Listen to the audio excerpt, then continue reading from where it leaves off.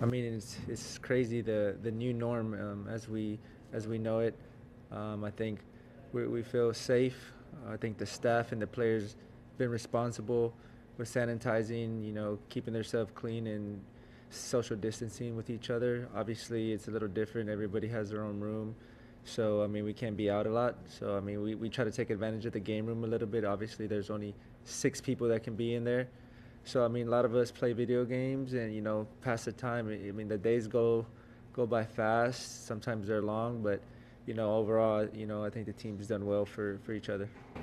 Speaking of that, how has the medical team prepared you guys, both back in Houston and here, to be ready and as healthy as possible?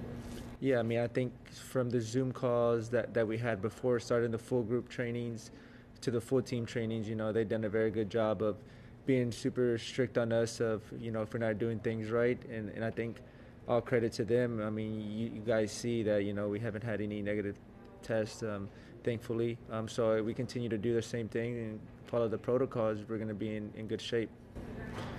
Let's look at now on the field here in Orlando.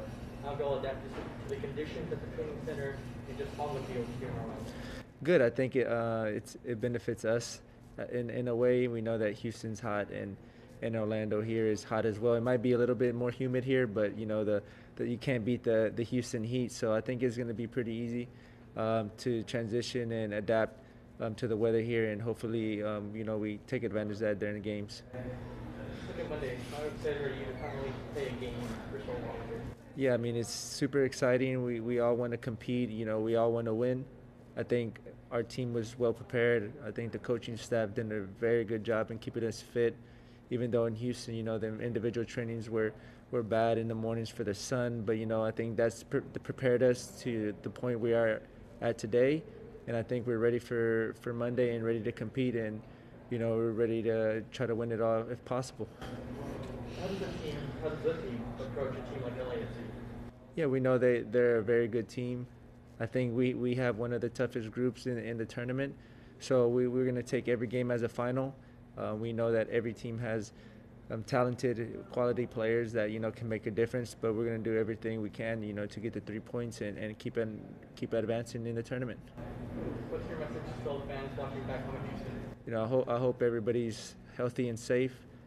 Just know that we're going to give it our all and try to win this tournament for the city and for the fans who, obviously want to be in the stadiums, cheering us on. But we're going to do our best to bring back the trophy. All right, last question here. We play on Monday, but the national play tomorrow. How excited has it been to follow them along here in their tournament as they've been had their own success out there in Utah? Yeah, good. I mean, I've been keeping up with them. Obviously, we're part of the same organization, so they have some ballers on the team. I mean, obviously, the two Houston teams, Houston Dynamo and the Dash, are the underdogs. So to be able to be recognized by the Dash, they're flying. Obviously, they didn't get the result they wanted the last game, but they're bringing that national spectators. Hey, this Dash team really can play, and I think that's all credit to the girls and obviously James. I know he's prepared them well for the tournament, and wishing them all the best of luck, and hopefully they advance to the next round.